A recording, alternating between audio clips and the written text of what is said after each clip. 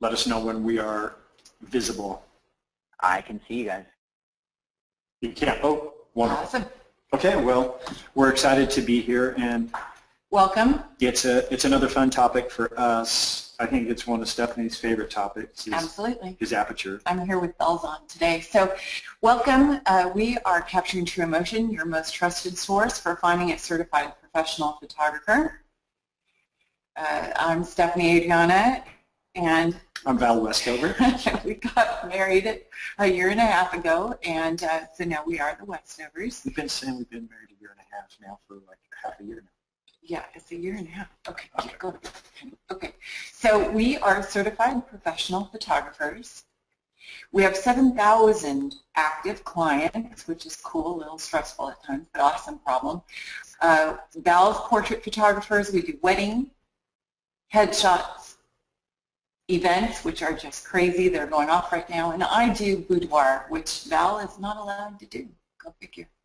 We also do one-on-one photography coaching, which is fantastic. And right now, currently, our participants, our coaching students, are coming with us on our East meets West Montana photography expedition. We still have, I think, 2 spots left. We do. If anyone's interested, just we'll tell you more about it towards the end. Absolutely. All right, so Val is the author of a book, and because he wrote a book about photography, we then went around to 25 cities in the U.S. and Canada and taught over 23,000 people in person photography. So it was quite a fun time. So we're going to be discussing Aperture from our online course, one of the segments from our online course. The full course is called Understanding the Basic Elements of Photography. And so yeah, in our free time, all that extra free time that we have, we also do fine art. So we're in our first gallery in Laguna Beach, so we're so excited at the Forest and Ocean Gallery. You know, I'm glad this is here because, you know, when it comes to Aperture, first of all, this image was taken in February. We were in Ireland, and it was the deep fog. And you could barely see the tree in the background. Had I tried to blur the background, the tree would have just been so difficult to bring back in post-production. So I had to have a longer depth of field, which we'll talk about. Yeah. And this is an Aperture picture too. But this, so this course is from, or the Aperture that we're going to discuss today. This segment of our course is from Understanding the Basic Elements of Photography, our online course, which at the end we will tell you how to get. Yeah, blah, blah, blah. Yeah, just don't copy and sell our stuff. This image right here is, for those of you who already know what f-stops are, this was f2.8, I believe. Yes. Oh, no, it was f4. Oh, are you sure? So that was a 400 2.8 lens. Oh, that's right. Yeah, so okay, we rented that there in Austin, Texas. Okay. Yep, and Val was not in the cage. Oh, wait, go back, Val, go back to that picture. All right, so the cool thing about your Aperture is, and the cool thing about this picture, Val, luckily and fortunately, was on the other side of the fence. So he is shooting this picture through a chain link fence. So when you use your Aperture correctly, you can do magical things with it, like make chain link fences disappear. So yeah, so had I not used the Aperture and the technique of zooming in, which we'll go over that with you, you would see a chain link fence between me and the lions here. Yep, we did not erase it in Photoshop. It is still there. It's just made visible by using a large aperture. So we'll discuss that. Invisible. Invisible, sorry. Keep going. And there's Montana. So Aperture, controlling light and depth of field. So a lot of people don't realize that the very first thing for your Aperture is Aperture controls light. So most people get confused more people get confused by aperture than they do shutter speed. And there's a couple of reasons for that, and that's because of numbers and lens opening sizes. So we'll discuss that. Well, another thing too is back in the old days, you would change your aperture. You had to change your aperture with a ring on the lens, where today you don't. Everything is changed with a dial on your camera. It's digital. So some people actually think the aperture is in the camera somehow. It's not. So actually, aperture is not in your camera, but your aperture is located in your lens. There is a diaphragm inside of your lens that can get larger or smaller. They call this diaphragm your aperture. The aperture is an adjustable circular opening, a diaphragm, that controls the amount of light coming in through the lens, and that is its first purpose of aperture, is to control light. When your lens has a large aperture, a large opening, a lot of light can pass through it. That's kind of common sense. And when you use a small aperture, only a little bit of light can pass through it. So we're going to talk about the times when you will be needing a large, medium, or small aperture for your lighting conditions. Absolutely. The main function of your aperture is to gather light and to control the amount of light coming in through the lens. And before you even move the page, this is what I feel is so important to tell people, is so many people think that your aperture, the main purpose of it is to create the crazy, neat, magical effects. But when in fact the reason why you pay big bucks for your large opening lenses like 2.8 and so on, the reason why you pay so much money for those lenses is because you can use them in low light situations. Okay, so what is aperture? So lenses gather light, and apertures can restrict the volume of light that is gathered, which gives you control of the amount of light that reaches your image sensor. So back in the old days, I used film, and there was times where I didn't have much light, so I had to use a large aperture to gather as much light as possible to be able to strike the film. Today we use image sensors, same concept. So the aperture is very much like the pupil in your eye. If you don't know how to control your aperture, just take a peek, especially in the mirror, at what your own eyes are doing or what somebody else's eyes do when they're in bright or dark light. When you go into the bright light, your pupils get small. They get constricted. And so, you know, when you're outside in the bright sunshine, and a lot of the time that's why you have to wear sunglasses. When you go into low light, your pupils get really large, kind of like owl-like looking eyes. So it's kind of neat for you to experiment So with that. maybe in the future we'll all have aperture eyes. Only if it wasn't bright outside, yes. Yeah. I wonder if the Terminator has aperture eyes. I'm sure it would be neat if we could control it. So now the f-stop refers to the size of the aperture. A lot of people get confused with the f number.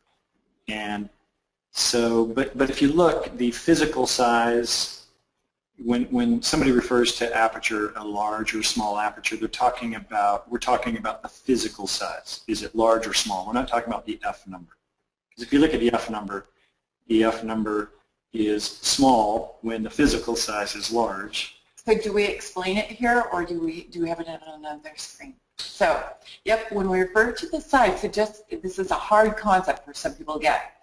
When we refer to the size of the aperture, we're not referring to the f number. We are just referring to the physical size of the aperture. Well, there's a real easy way for people to understand. I think I put it in here. And so the f number is just the measuring unit.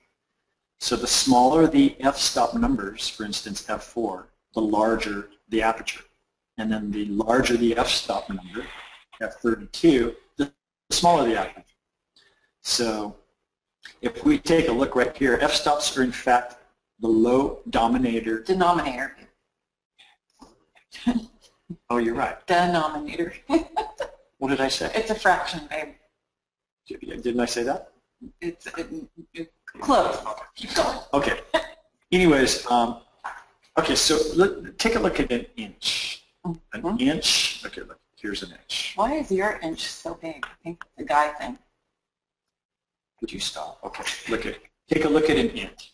If you look at an inch is 1, right? As the inch gets smaller, the fraction on the end of the 1 gets larger. You get the lower denominator. Yeah, so 1 over 2, 1 over 4.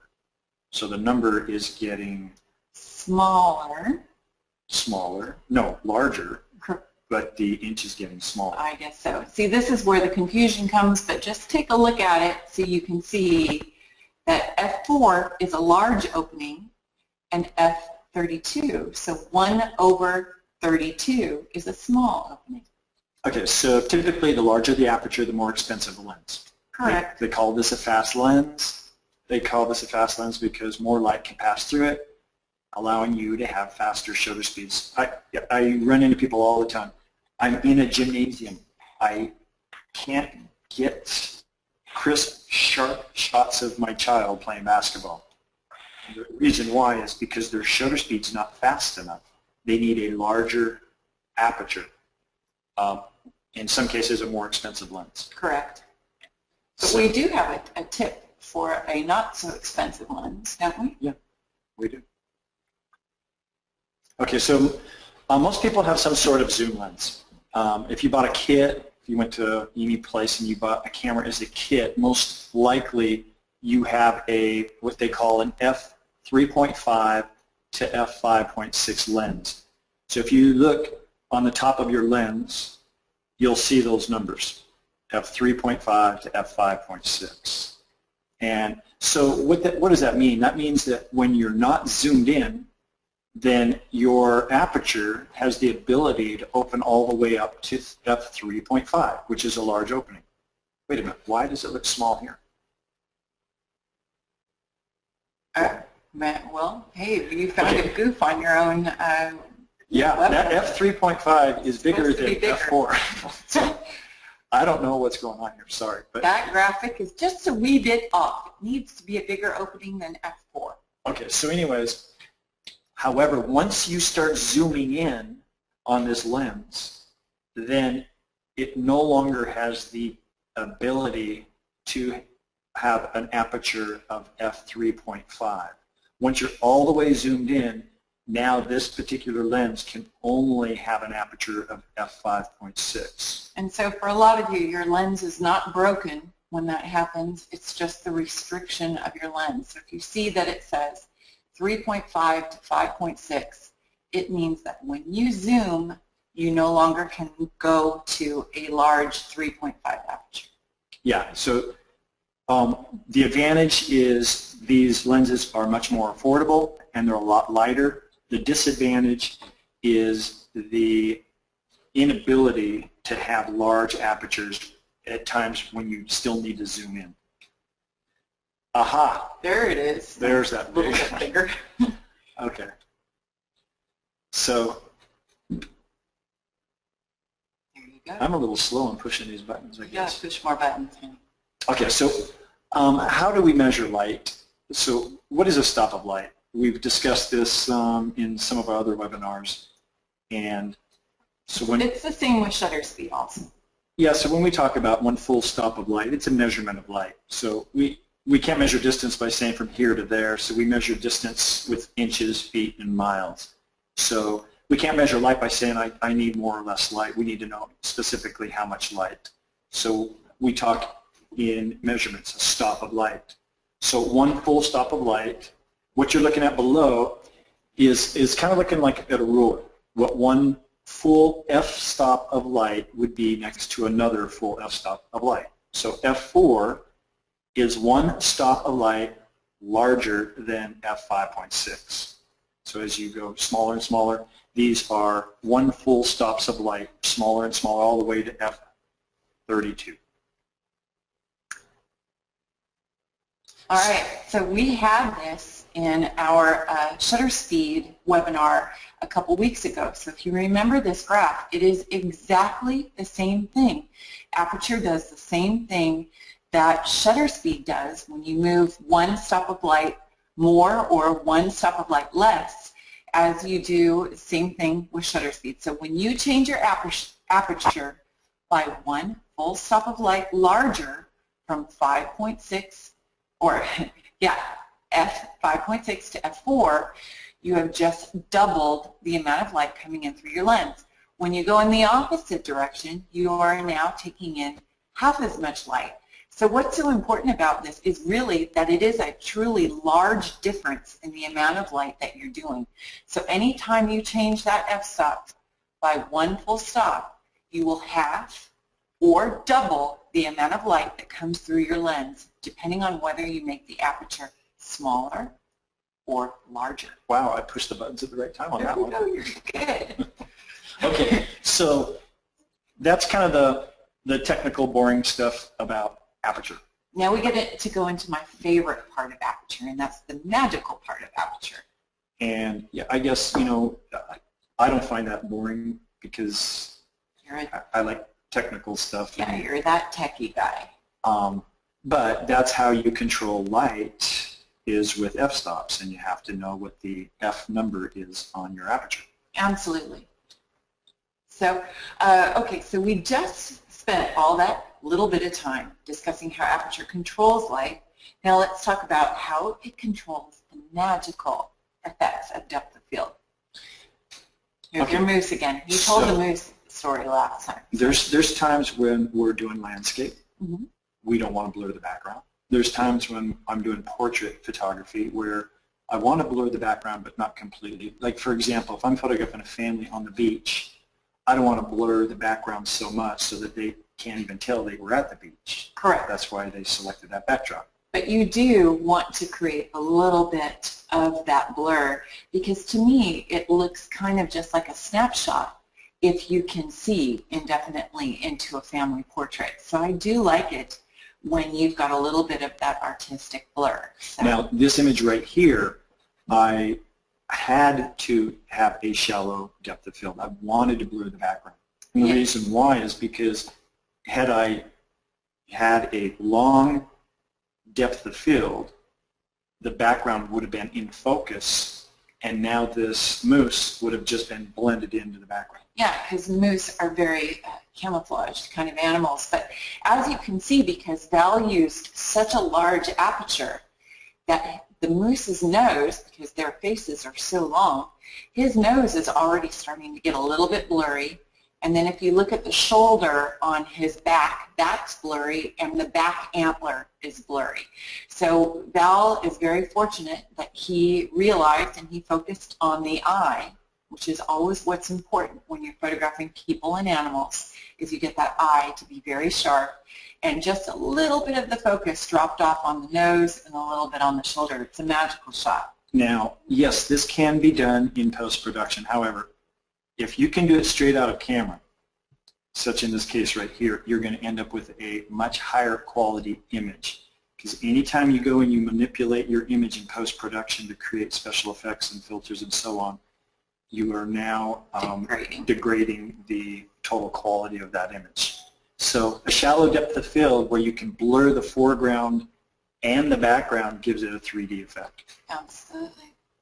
So when you focus, there's a small area in front of your subject and behind your subject that will be in focus. They call this an I think not acceptable area of focus. Oh, got another typo there. They call this area your depth of field. You can control this area that will be in focus. When you use a large aperture, you can have a shallow depth of field. And when you use a small, okay, so large aperture, meaning a small f number. And when you use a small aperture, tiny opening with a large f number, you can have a longer depth of field. Okay, so here, I'm going to show pictures. So. Thank you. Okay, so depth of field can be increased or decreased depending on the size of the aperture. So there's people that can go out there with their cameras and they can take a shot of a flower. They zoom in and now the background's blurry and they don't know what they did. They're not sure how to duplicate that again later. And it's very simple.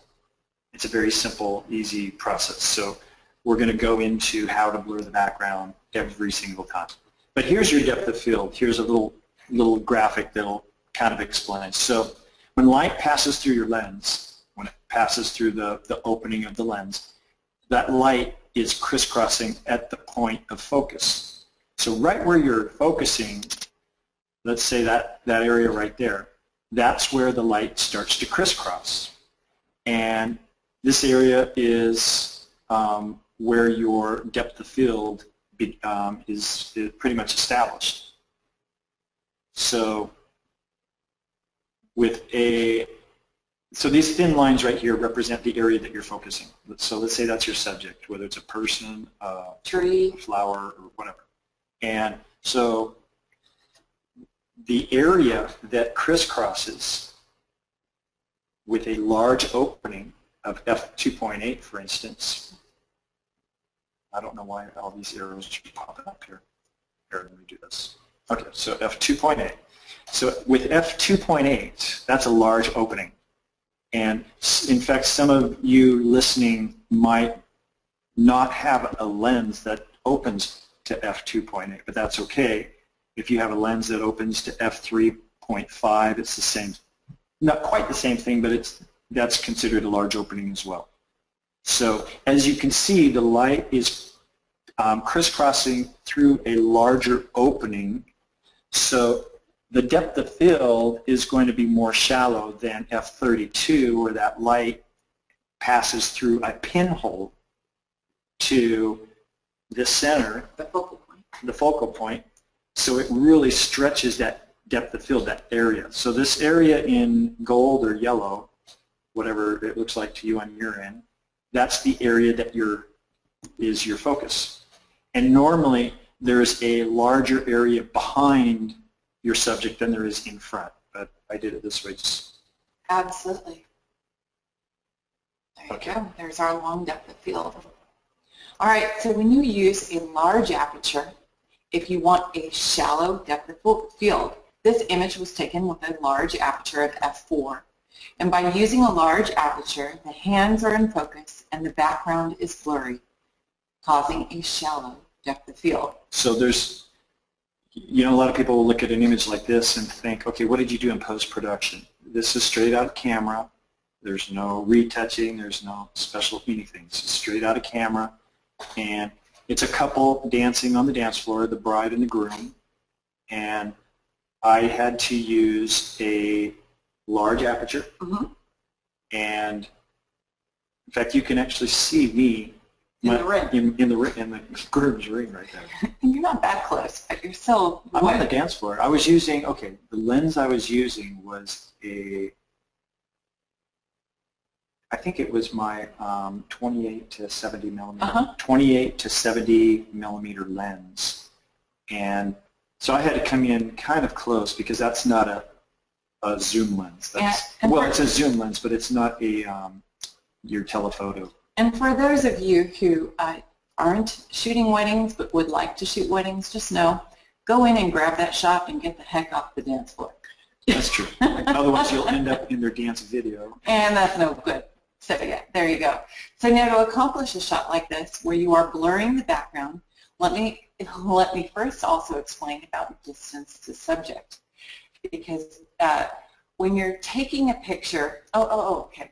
Okay, so everybody hold their finger in front of your face. Yeah, we're going to do an experiment here. So let's all assume that the aperture in our eye right now is f4. And because we're in a room or outside or wherever we might be, the lighting is going to be the same regardless where our finger is. So let's say that the aperture in our eye is f4. So now I'm holding my finger right here real close to my eye. To your nose, almost. Yeah, and it's very blurry. Okay, it's blurry. No, my finger's in focus, but the background's blurry. Mm-hmm. So now, as I pull my finger farther and farther away from me, the background is becoming clearer and clearer and clearer, even though the aperture in my eye is still the same. The aperture in my eye is still f4. Right. Assuming. So this is really important to know because a lot of people get confused. I'm using a large aperture, so how come my picture's not blurry? Well, the reason why is because you're too far away from, or your subject is too close to the background, for instance. Correct. Or you are too far away from your subject. So that's the thing we get all of the time. We're out photographing and on expeditions with photographers, and they're saying, oh my gosh, I'm using a large aperture, but why is that palm tree that is 200 feet away still in focus? Why is the background still in focus behind that palm tree? And the reason why is because you are too far away from that palm tree. So for me to get this shot right here, I was using my 28 to 70 millimeter lens. So I zoomed in all the way to 70 millimeter, which was still not close enough, so I now had to get on the dance floor and still come in close to grab the shot. So it was the combination of a large aperture and zooming in. And getting close to the subject. Okay.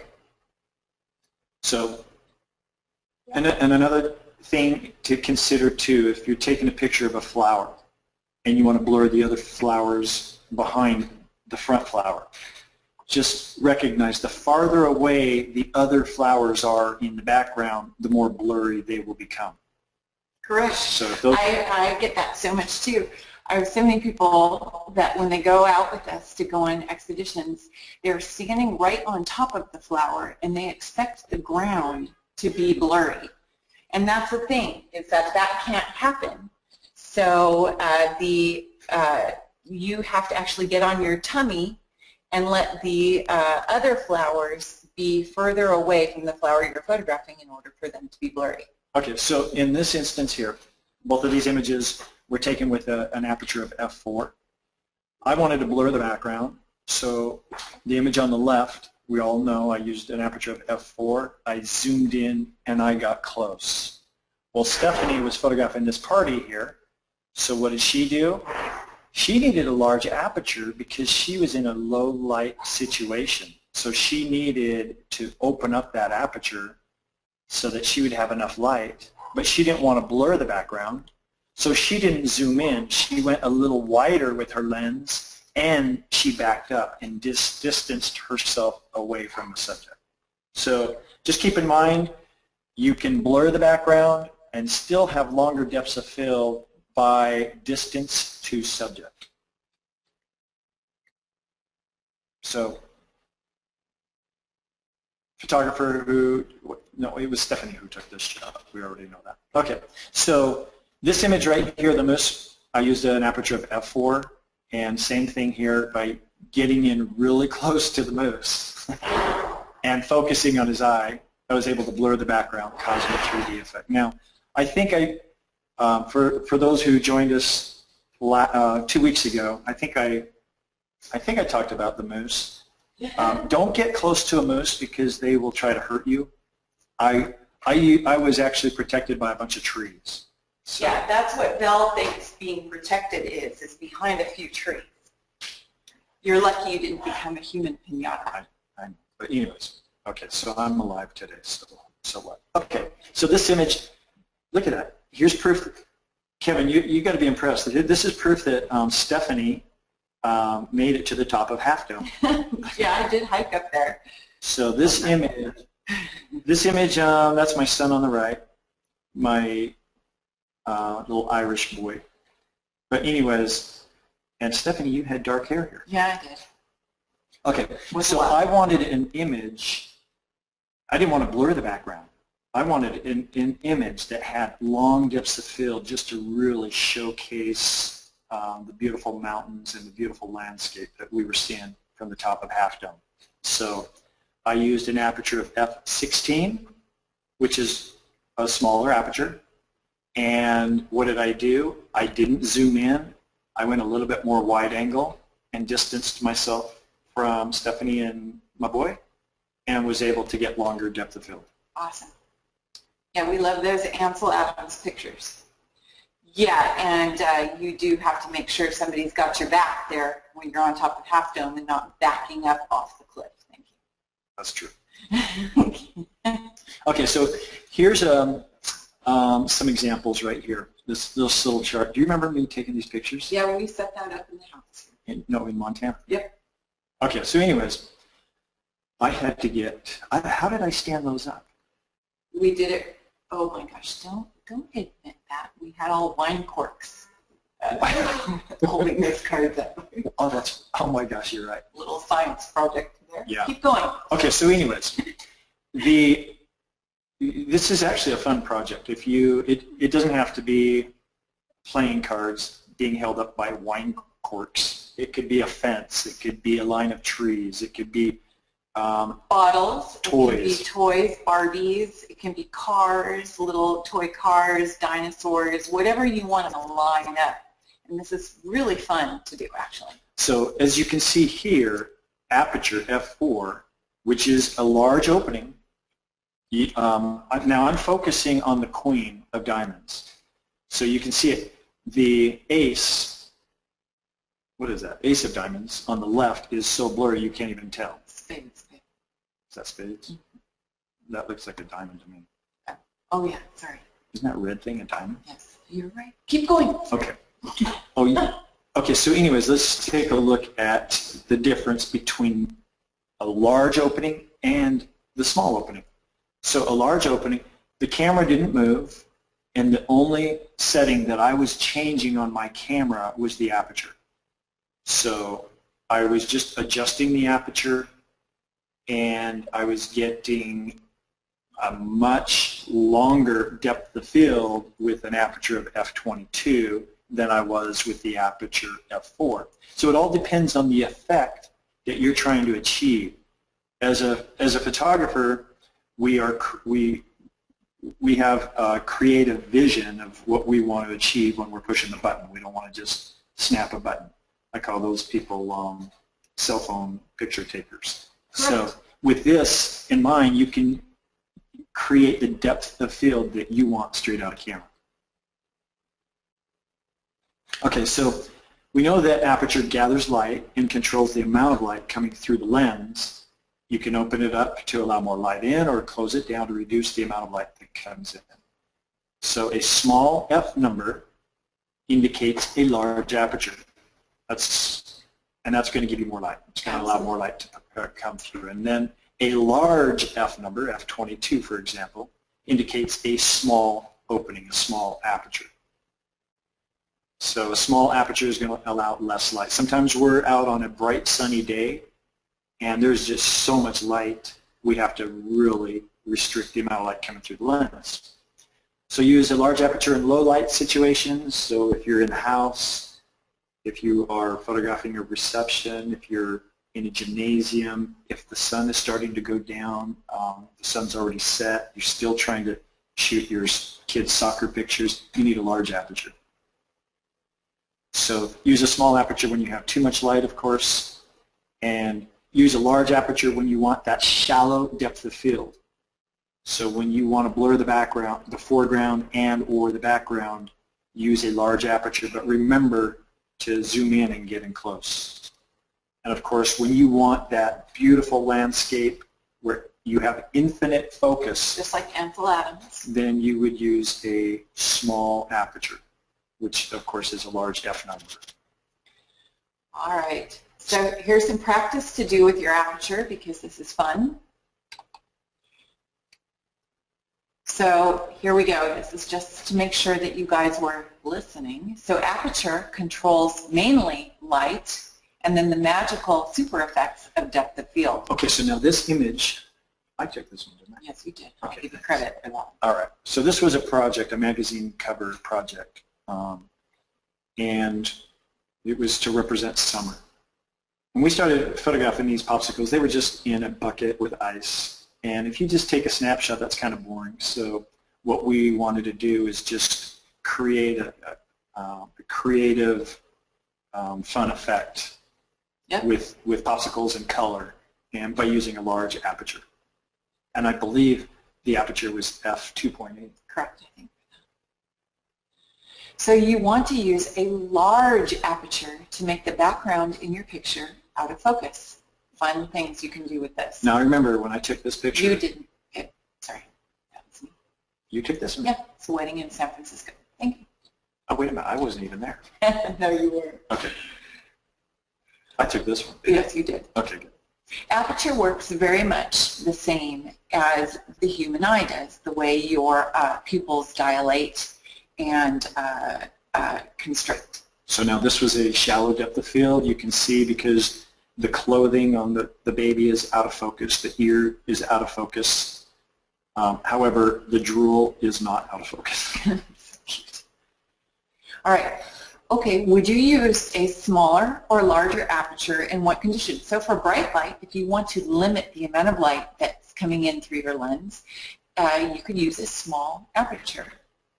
In the nighttime or in the dark, you would want to use a large aperture. And by the way, there is no flash that I used to get that shot. That was just a natural light. For portrait photography, you want to use a large aperture. Well, typically a larger. It doesn't have to be your largest, but in portrait photography, you want to draw your eyes to the person's face. One of the best ways to do that is to either slightly or even more to blur the background. Correct. And for landscape photography, when you're waxing Ansel Adams and you want that incredible infinite depth of field, you want to use your small aperture, which, remember, is a large F number. So, Kevin, this was still on top of Half Dome. That's the view that you get, one of the views that you get to see. It's just breathtaking. So by using a small aperture, you're able to showcase and have infinite focus. Absolutely. So a higher number indicates a smaller aperture, and this was on one of our expeditions in Montana. I can't remember what the aperture was here, but I mean, to me, the trees in the background still look a little blurry. So I have a feeling that you were maybe at f8 or so, or you're probably still using a larger aperture and probably a real fast shutter speed. Yep, absolutely. A higher number indicates a smaller aperture, and a small aperture allows less light to come in. So if you, Kevin, if you hear tap dancing going on right now, my mother-in-law just got here with her beautiful dog, and we have wooden floors, and her dog, Brandy, is excited to see. There we go. So use a small aperture to make your subject and background in focus. Okay, so each full f-stop lets in half as much light as the full setting before it, and double the light of the full setting after. So here's how to practice. Find a willing subject and practice photographing that subject or with all of your apertures, with all your aperture settings. It's probably better to line up dominoes or maybe cups. Well, you could have a very quiet little doggy who will cooperate with you. That would work. Yeah, or you could actually line up beer bombs. No. We don't condone that. Okay. To keep your photography very easy while having more control of your exposure, here are 3 things to keep in mind about your aperture. You want to use... Did I go too fast? Yes, sweetheart. Sorry. You want to use that large aperture when you need more light or when you're trying to achieve a shallow depth of field. And remember, like I said, the first thing you're using your aperture for is for the light. Use a small aperture to restrict the light when you are trying to achieve a long depth of field. This is extremely repetitive. Sorry. ISO determines the sensitivity of your image sensor, and aperture determines how much light strikes that image sensor. So with that said, here's how we suggest to people to practice if they just want to wrap their head around aperture. It's okay to go outside of manual mode, at times, especially if you want to wrap your head around one of the elements. So in aperture priority, your camera is going to be in charge of shutter speed for you. So that'll give you the ability to be in charge of your ISO and your aperture. So some people think that just because they're in aperture priority, that they're only in charge of aperture, which is untrue. You're still responsible for, wait a minute, who's laughing at us? Hold on. Hey, yeah, we're Ashley, that's not funny. Okay, anyways, in aperture priority, your camera is going to be in charge of shutter speed.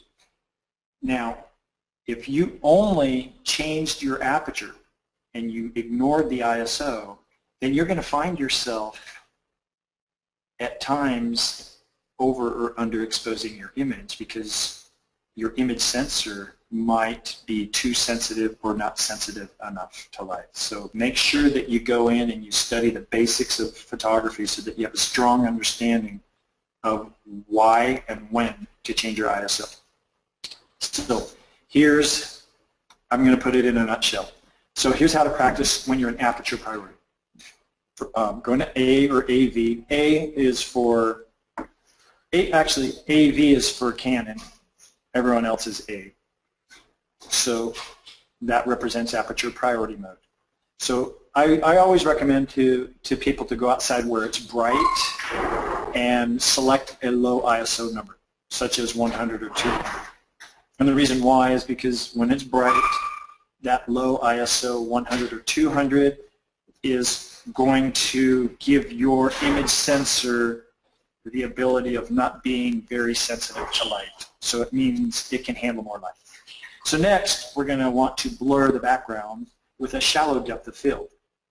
So to do that, you're going to select an aperture of f5.6. Now, if you can go larger than f5.6 when you're zoomed in, by all means do it.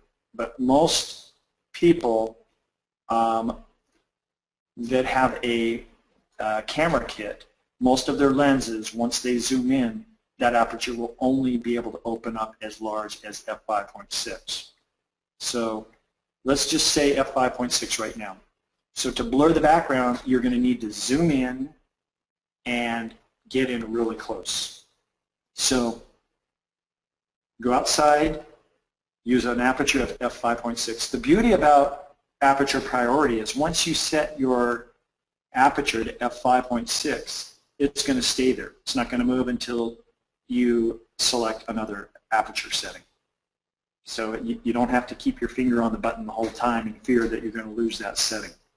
So by having an aperture of f5.6 and zooming in, you'll be able to grab the shot. Now keep in mind, here at the bottom it says remember to keep an eye on your shutter speed. Even though the camera is in charge of your shutter speed, you still want to keep an eye on it. Because remember, if your shutter speed is too slow, you're going to blur the whole picture. So if your shutter speed is too slow, all you have to do is raise your ISO, and that'll force the camera's shutter speed to be faster. Now, if you get in too close to your subject, your camera will most probably won't be able to focus. I get a lot of people who say that too when we're on expedition. Uh-oh, my camera is broken. Why won't it take the shot? And that is because you need to step away from the subject. So basically, if your camera will not take the shot, it means that you are zoomed in and you are too close to your subject.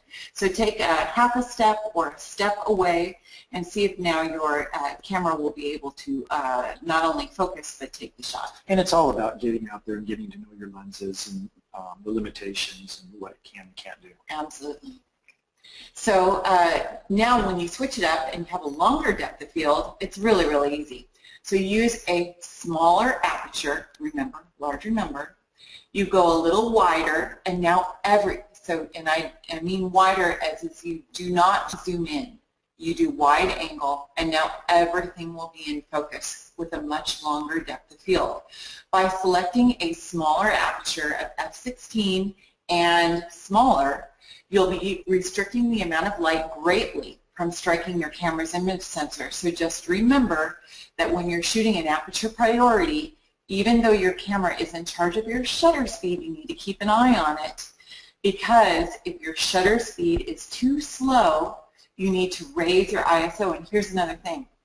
When you're using these small size apertures, you're restricting the amount of light coming in through your lens. So you are going to have to use higher ISOs.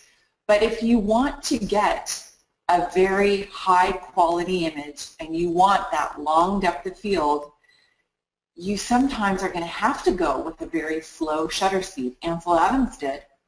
So when you do that, you need to know that your camera needs to be on a tripod. Because remember, if your shutter speed is below 60 or 1/60th, 1/60 of a second, That means your shutter, your camera is too slow to hand hold, so you need to use a tripod. Just a tip. There you go. Okay, so just as a reminder, by raising your ISO higher and higher, your image sensor will become more and more sensitive to light, forcing your camera's shutter to go faster and faster, making sure that the image sensor doesn't get too much light.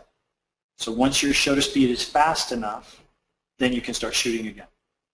So here's a tip that we like to give about the lens. So for sharp, non-blurry pictures, make sure that your camera is using a shutter speed of 1/60th of a second or faster when you're hand holding your camera.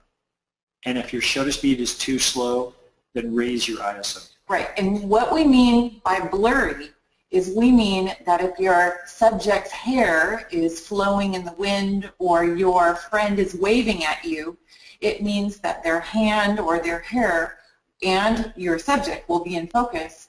But remember, if you're trying to cause that blurry background, that will be blurry, just like you want, especially if you're zoomed in using a large aperture. Okay, that's a cool picture. It is. It would be nice if it wasn't dark. By understanding and controlling aperture, you'll have more control of light and the special effects of depth of field.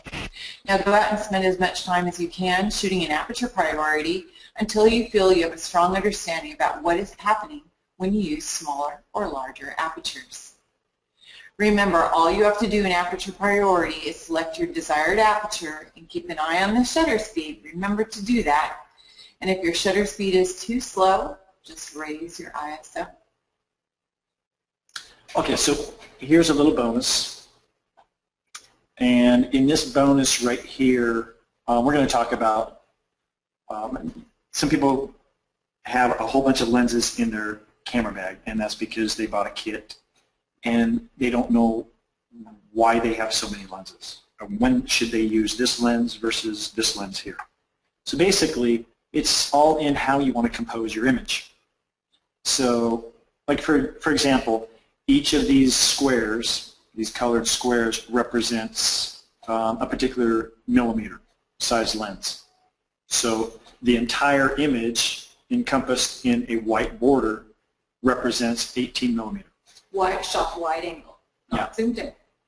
So I was in Yellowstone. Mm-hmm. This is Yellowstone. And I didn't want to, actually I had to get kind of close to the mouse. And these are elk, yes.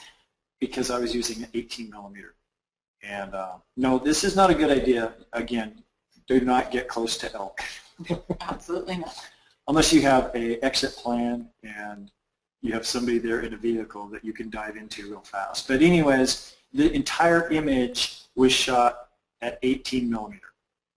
And the reason why is because I wanted a wide angle shot. I wanted to showcase the whole valley with the river running through it and the elk and the landscape and the clouds. So here's the entire image. Now had I used or wanted a different effect, then I could have used a different lens or zoom in to 24 millimeter. Correct. So this is 24 millimeter right here. Here's 35 millimeter. As you change your millimeters, of course, you're getting in closer to your subject, but look what's also happening. You're not only getting closer, but you're squeezing in the sides, the tops and the sides, top, bottom, and side, I should say. So 55 millimeter, 70 millimeter, 85, and so on. 105, boy, it's getting blurry. Yeah. And then 200 millimeter. Absolutely. So it just depends on what it is you're looking for when you're composing your shot as to which lens you want to use. You know, are you wanting that big, deep, wide angle, a gorgeous landscape shot, or are you trying to get pictures of those gorgeous animals that you're photographing? So it just depends on what your goal, your end goal is for the shot. That's awesome. I think we covered it. Absolutely. So one tip before we tell everybody how to get the online course for me. So just something, and the reason why Aperture is one of my favorite elements of photography. Not only because with your Aperture you can get all that beautiful, wonderful light, especially in low light situations. And so for wedding photographers, baby photographers, we know that we just love those large apertures so we can shoot in natural light. But the other thing also is that shallow depth of field. One bonus of using a large aperture out in the bright sunlight is that you not only can zoom in and get close with that blurry background, but you get incredibly fast shutter speeds. When you're using a large aperture outside, that's when I feel that that magic happens. So are you going to be doing that to Ashley? Yes, I will be using a large aperture, and we just found out that one of our participants who has come with us on a couple of our expeditions to Montana is actually listening to this webinar. She just texted us. So she is going to be coming, and she's going to be one of our models this time around with her husband, and we'll be photographing them to get some beautiful pictures of them. And so yes, I will be using a very large aperture in that bright sunlight, getting gorgeous, gorgeous pictures of the both of them out there in Montana. So yeah, so that's one of the beautiful perks for using a large aperture is that you get that super fast shutter speed, and you can use a low ISO at the same time, creating mind-blowing, high-quality images. So this is how you get the discounted online course. You're going to want to go to www.capturingtrueemotion.com. You're going to select the online photography course if you liked it, and you're going to use the coupon code Love My Camera, all lowercase, for a 75% discount. But if you want to get the online course for free, you're going to go to www.capturingtrueemotion.com/beta/photographer-coupon, and you're going to use your coupon code that you get from Collages, all uppercase, Collages1, for a free lifetime listing on our photography listing site, and you'll get the online course. But this goes only to qualified, registered photographers, so as long as you meet our qualifications and our requirements, and we love to have you on our site. So please, please register with us. Okay, hold on. So we dedicate ourselves to giving you the knowledge, skill, and the tools to unlock your creativity and to achieve your photography goals. So if you're interested in getting coached by us, please contact us. We love our students, and we love you so much that we get to go on fun expeditions, and we'll see you there. Actually, yes, we love you. We've got a couple fun things coming up. We've got Salt Lake City. Yes, we're going to do a photography workshop in Salt Lake City, Exposure and Light Success. We're going to do that in San Juan Capistrano as well. And then we are also going to Orlando, Florida, and we will be doing that same course in Lou Gardens at an expedition there. So if you want to find out more about that, either email us or visit our website. And you can find most of our events if you go to valwestoverphotography.com. On the top menu, go to events, and then from there you can see some of our events that we have. And if you're interested in joining us in Montana, we have 2 spots left. I highly recommend it. It's an experience of a lifetime. If you want to know more about it, just either call or email us. And not only that, but even though that there are tons of horses there and tons of gorgeous vistas and beautiful things, cowboys, cowgirls, our beautiful friend Ashley and her husband, who will be our cowboy, cowgirl models for this trip. Ashley's listening to us right now. She is. I bet you she's dying that she can't talk. I know. But anyways, even though we have all of that there, and you might say, hey, I'm really not a horse person, and the wilderness is a little bit much for me. We talk about all the professional aspects of photography and taking your photography to the next level. If you do want to improve your photography, this is just a trip and experience of a lifetime. So even if horses aren't your thing. We can't thank you enough for joining us again. Sometimes this is very basic for some of you out there, and for those of you who are trying to wrap the basic elements of photography around your head, sometimes it can be a little complicated. So please reach out to us. We're here to help. Here's our phone number, here's our email address, and our website. So thank you. Thank you, Kevin, for having us. Oh my God, thank you, Collages. We love collages. Oh, of course. Thank you for presenting again with another great topic. So I'm going to take the screen sharing back over to myself.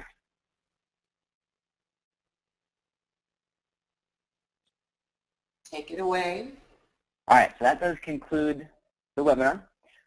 If you guys have any questions, Val and Stephanie's contact information was back on that slide.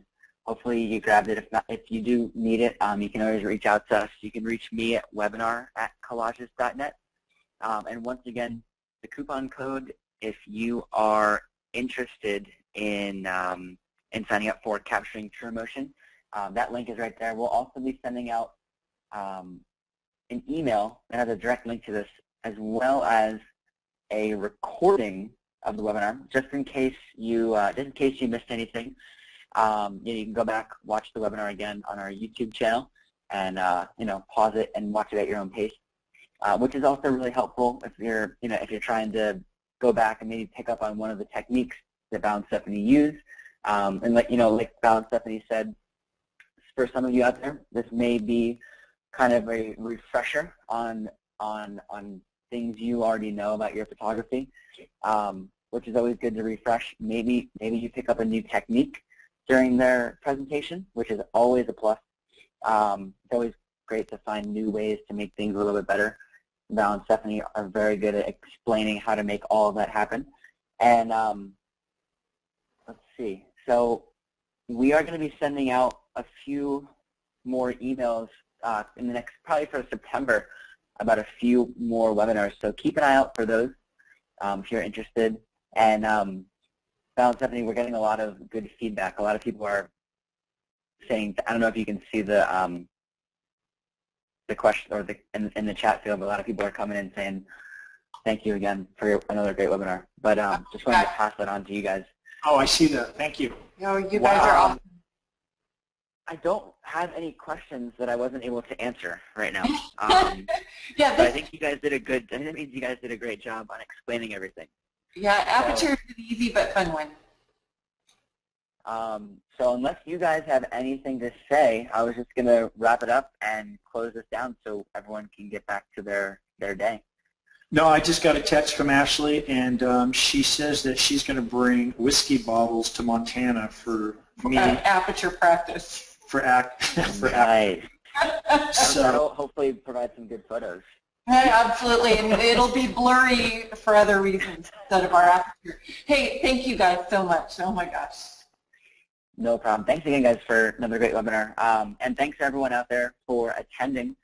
Stay tuned for the next webinar, and we'll be sending it out via email very shortly. So have a good day. Val and Stephanie, thank you again. Hey, we'll see you next time. Awesome.